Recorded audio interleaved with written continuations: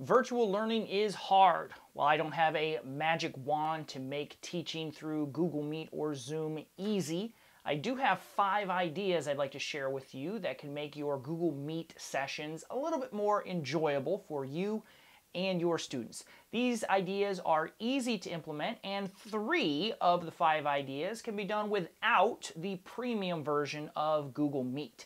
I hope these ideas will give you a new spark to make your virtual lessons a little more interesting. All right, let's get into it. Idea number 1. Kick off your next virtual session by challenging your students to a classic board game. This is a fun way to warm up your students and welcome in students who arrive early and wait for students who arrive a few minutes late. Now, my personal favorite is the simple Connect 4 game that is available inside of Google Slides. Simply assign this slide deck to your students and have them pick a partner, pick a slide, and play a game together for the first 2 or 3 minutes of class. If you want to make things a little more challenging, you can play a game of battle sheets. This was developed by my friend Eric Curts. This one is inside of Google Sheets, and this one you probably would have to play over the course of several class sessions, but it actually has some good math components to it as well.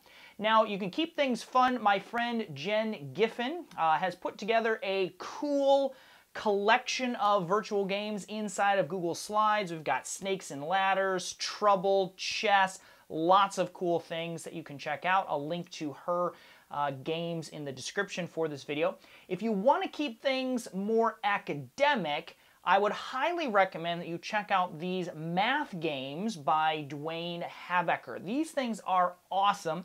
I was playing with my own 2 kids, and it's really a fun way to engage your students. This game here, called 4 in a Row, teaches students multiplication. It's kind of a tic-tac-toe math version. So these are some fun academic games. Now, in addition to these Google Slides and Google-themed games, you can also do things like practice typing. So NitroType is a thing that you could do to challenge your students to get the most accurate score or the highest words per minute.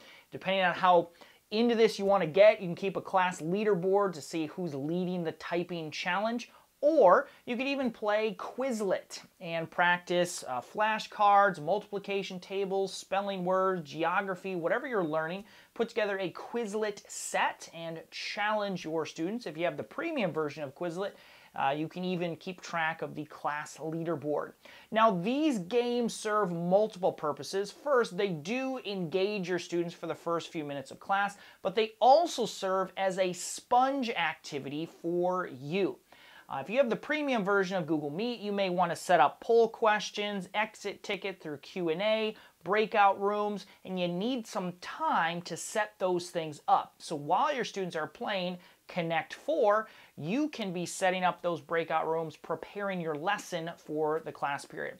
One thing I've learned about virtual lessons is that you should never start on time because you always have 2, 3, 5 kids who show up 5 minutes late, and they're joining the session late can interrupt the flow of your class. So plan a sponge activity using one of these games. It engages your students and helps your lesson go more smoothly. Idea number 2 is called Put a Hand Up. Now, this one might be my favorite out of all the ideas I'm going to share with you in this video. This idea works very well with all grade levels, subject areas, and it works very, very well with mobile devices. So if you teach in an iPad school, or if many of your students are joining on their mobile phones, this is the idea for you. All you need to do is ask your students a yes/no question. Put a hand up if you think that peanut M&Ms are better than plain M&Ms. Something like that. Students are going to use the hand raise feature of Google Meet to indicate if they agree with that statement. Now, the hand raise feature is always available in the bottom toolbar of Google Meet. It's going to be right down there, and again, it works very, very well on mobile phones also. So I'm going to click the raise hand icon. Now, as the meeting host, you can click on the attendance list, and you can see a list of all the students who have raised their hand. Little side note, The student whose name is at the top of that list was the first student to raise their hand, and then it goes down in sequential order below that person. So you could even, call on the first student and have them elaborate or explain or justify their answer. Now, put a hand up is a great activity because it allows you to kind of transition from the beginning of your class. Maybe you're playing one of those board games, you're welcoming students in, you start with some non-academic questions, just kind of some fun things, but then you begin transitioning into your lesson for the day. And your put a hand up questions can transition as well. So you might ask a question like, put a hand up if you have ever seen a cell under a microscope.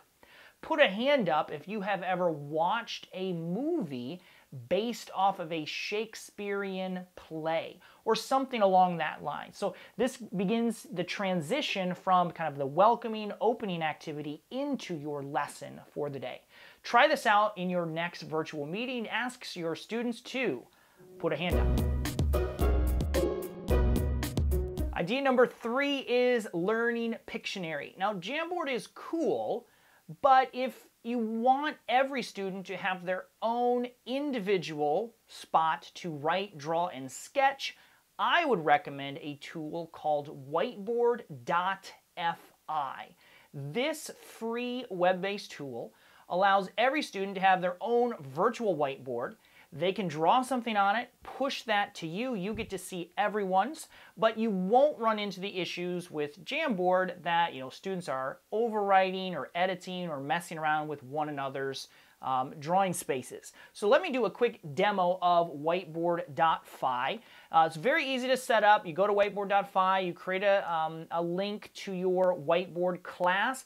I then shared that link inside of Google Meet. Students will receive that, they'll click on it, and that will take them to Whiteboard.fi. So I have a teacher whiteboard that I can draw on if I want. Now, one way that you could potentially use this is for spelling. So your students will be in a Google Meet session with you. You can verbally give them a word. Say, all right, students, I want you to spell the word table. Your students will verbally hear that, and then they will go to their whiteboard. I've got another device set up over here, and I have a pen, so we'll use the pen this time, T-A-B-L-E,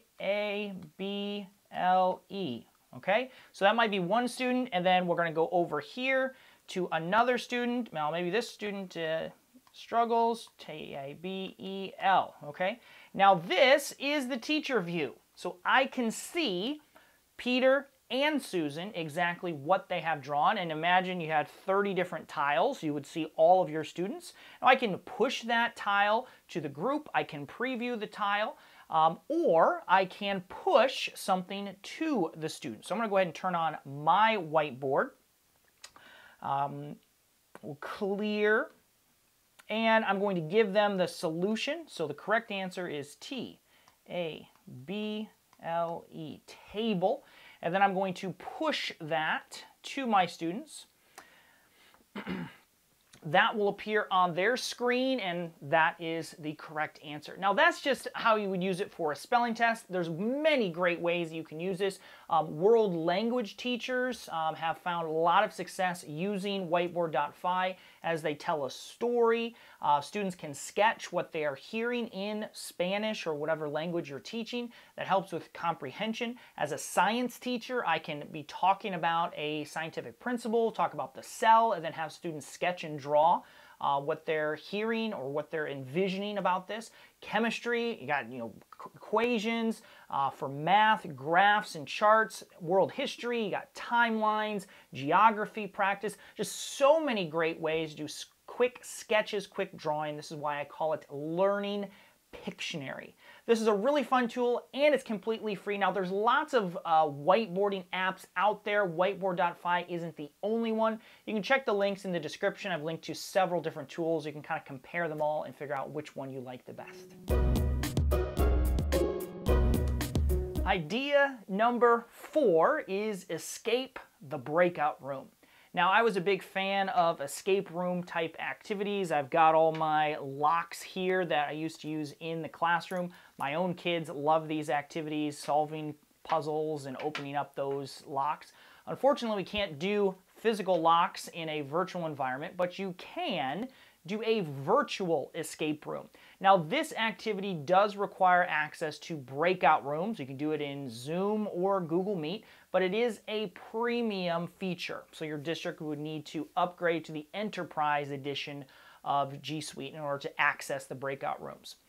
First thing that you need is a escape room activity, and there's several ways that you can get them. BreakoutEDU is a company that provides a huge library of ready-to-go escape room activities. This is one called Winter Sports that's really good for elementary and middle school. The nice thing about these is that they're ready to go. It's completely self-contained. Students just need one link and everything they need is right there. BreakoutEDU has a few free games. This is one of them. And then there are many other games that you can access if you have a BreakoutEDU subscription. If you're not interested in purchasing a subscription, you can build your own escape room activity using Google Forms. All you need is a series of clues that will give students, a letter code, a number code that will allow them to enter into the form and proceed through it. This is a brilliant example created by a public library. This is a Hogwarts Harry Potter themed escape room. Really tricky, and it's quite involved. This would take quite a while to complete.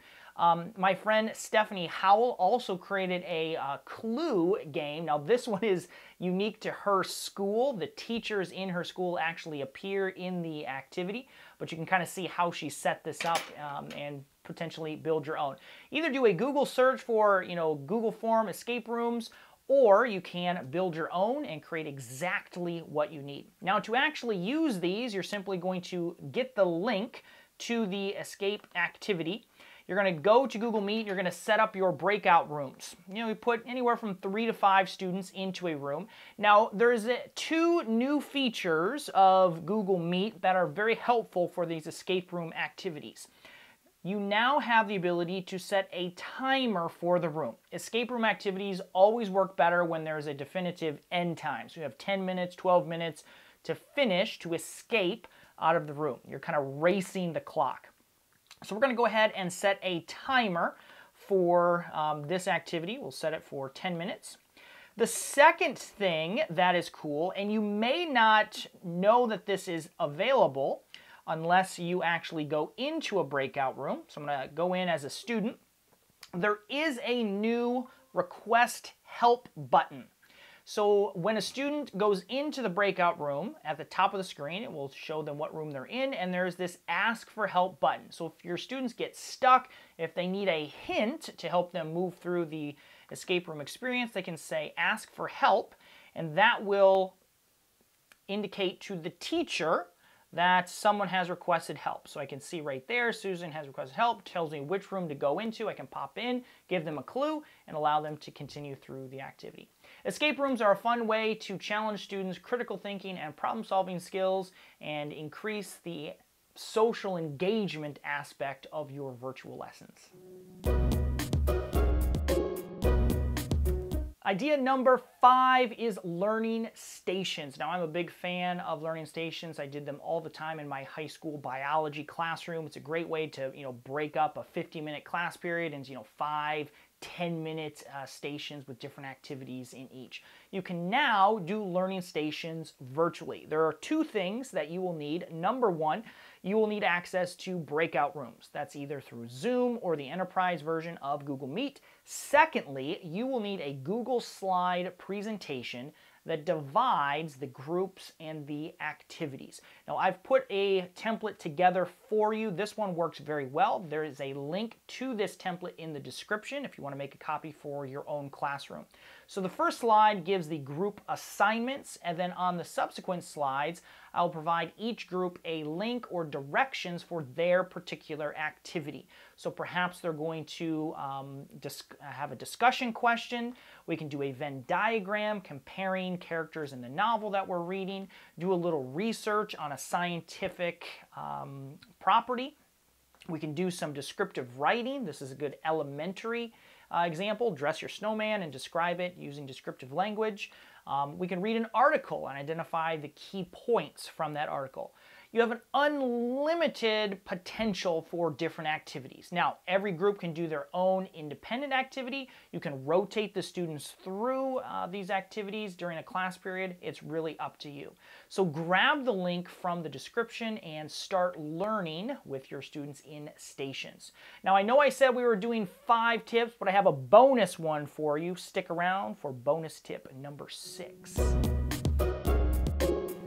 Bonus tip number 6. Now, I don't know if your students will actually find this idea fun or interesting, but it will definitely help you as a teacher design better lessons.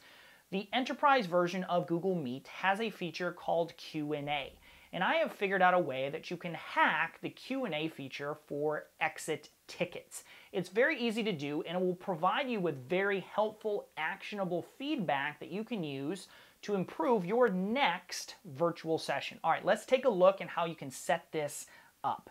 I have a Google Meet session in progress right now. I'm going to go to the Activity tab over in the top right corner and click on Q&A. Let's go ahead and turn on the Q&A.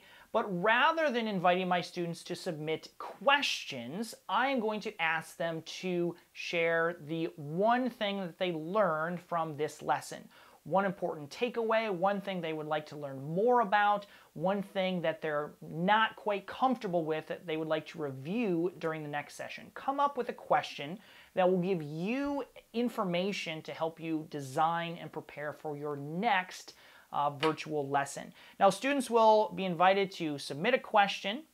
The verbiage looks a little weird, but the cool thing about this is that after you end your Google Meet session, you will receive a spreadsheet with all of the submitted responses. It'll look something like this. These are the exit tickets from a PD session I led back in November.